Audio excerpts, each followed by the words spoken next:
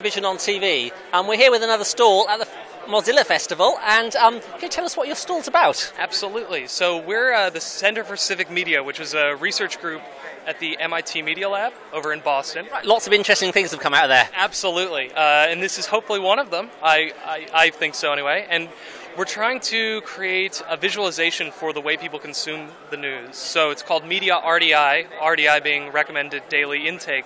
And it's analogous to the way nutrition labels appear on food. So we're trying to parse what media is about. So news articles, is it about international coverage? Is it a national story? Is it sports? Is it technology? Is it a conservative perspective or a liberal perspective? And then after aggregating all of that... How do you capture the data? How do you capture the data? So one of the things that's one thing we're exploring. We're exploring Mechanical Turk and sort of using people to... on micropayments to sort of read paragraphs and say, this is about Bolivia, this is about technology, this is about healthcare. So this will be done with random people around the web, and you'll just have a website and say you can have a micropayment if you read this story and tell us what you think? Right, or? so there, I can't say that's what it is because it's not been built yet. So that is one thing we're exploring. We're also hoping to try to use some natural language processing and machine learning to maybe seed it with that, and then eventually have algorithms do some sort of estimation. So you're not going to strap people into chairs and tie lasers to their heads, and Absolutely not. No, all humane, all healthy. But the end result is hopefully going to be a system where you, as a media consumer, can understand what you're reading. So maybe you read 80%. Maybe 80% of the stuff you read is about sports, but you don't know that. And maybe you would like to learn a little bit more about what's going on in Africa.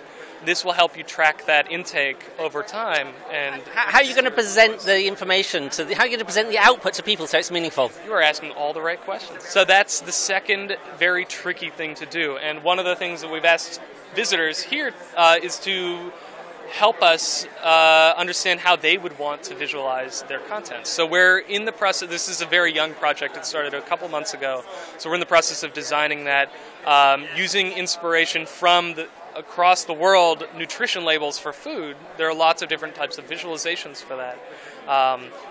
Charts over time, because unlike food, this is a time-based sort of ecosystem. So there's the one thing that you started the shot on was one example of a visualization of the New York Times over time. How have they covered international world? So you can basically turn it into a color map of the different subjects, different categories, etc. Yep. Okay.